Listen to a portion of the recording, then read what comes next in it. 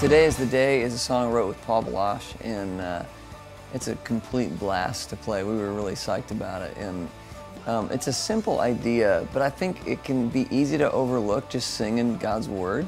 But is there anything more powerful than that, you know? So today is the day you have made, I will rejoice and be glad in it. Another big thing is leaving your past behind you, you know? So it starts off, says, I'm casting my cares aside, I'm leaving my past behind, I'm setting my heart and mind on you, Jesus.